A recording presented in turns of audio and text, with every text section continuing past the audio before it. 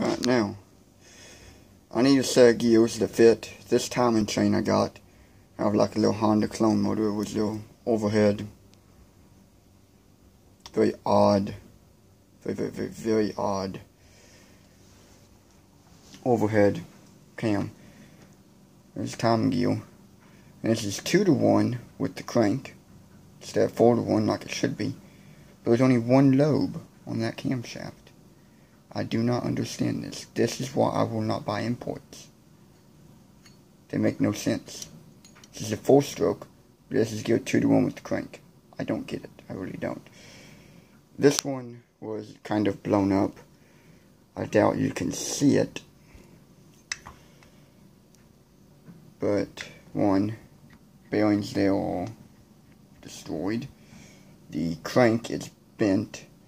And one of these has been hidden. It's barely, slightly been hidden, the piston. So, no more imports. That's not important with this video. I need to make a set of sprockets that fit this chain so I can make a transfer case for a GP. And what I've done is go on AutoCAD and I've cut out these I've made these templates. Every place the line crosses, I'm going to punch a hole with a center punch.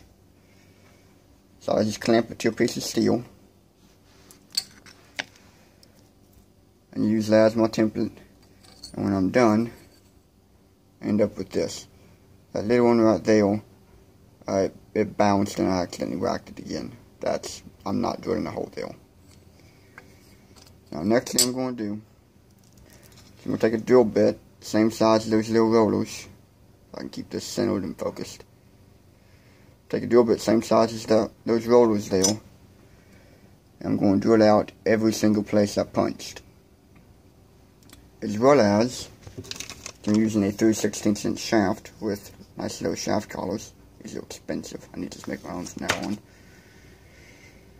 I'm going to drill the center out for 3/16 inch shaft, which I have here.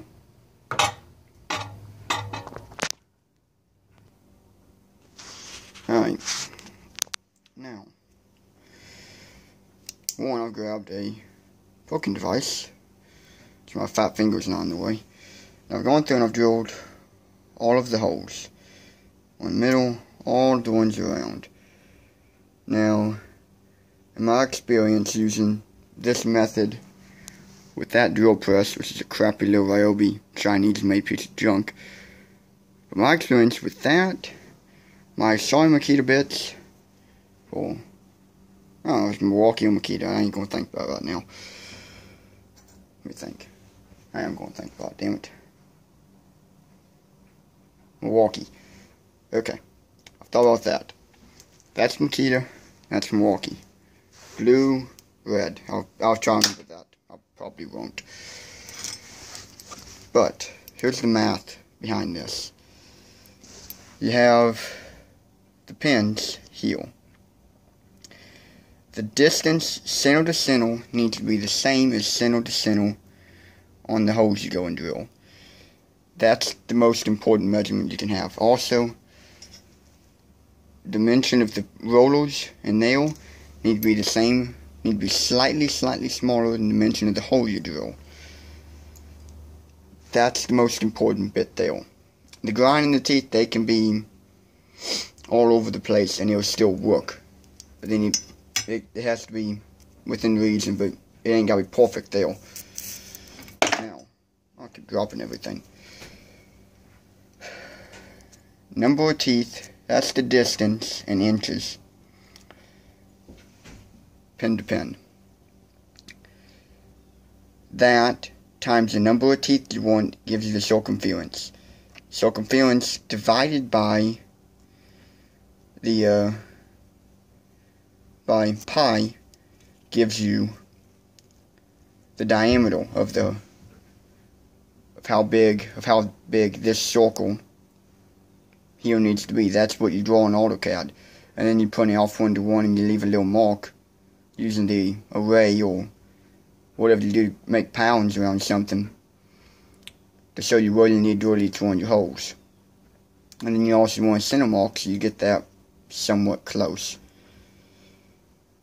my experience with doing this, I've done it for the Ranger, way up there on top. Many times I've done it for the buggy. I think that's the only two so far I'm working on doing it for the Jeep. And I've also done it on several projects out here on much larger gear sizes. Like this mini rail buggy me and an idiot friend of mine decided to do. He wanted a 12-tooth sprocket to go up on top there, gear it down some, so we did. Bottom one stock. Don't tell me four-wheel engine on go-kart's bad deal. I already know. I don't really care. Back to this. That is how big you draw the circle around. And then if you use the same number of teeth you had in your original mat there, they end up the correct distance apart. Now I've gone through and I've drilled all the holes out. I think I've already said that now. You go through to draw the freaking holes out. Next step is I'm going to go through and cut these out with the grinder. And I'm going to cut, is there a pin? I don't know if a pin will draw on this. But I'm going to go through and cut little teeth. Somewhere like that, if you can even see it. I'll give you another update when I get that done. Okay. Next step's done. I've gone through and I've cut them out with a cutoff wheel on an angle grinder. It's about as close as I could without screwing me up completely. Right there I got a little too close. That's about perfect, but it's still a little closer than I'd like. Now next thing I'm going to do, so I'm going to walk on over to my bench grinder and put the 60 grit wheel back on it real quick for us. But walk over there, I'm going to finish shaping them up with that. I'll give you another update then. Alright, there's the gears. These ain't gears, they don't reckon they're train sprockets, but mighty small.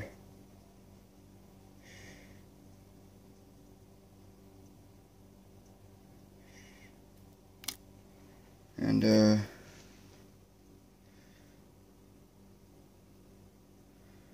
ain't perfect.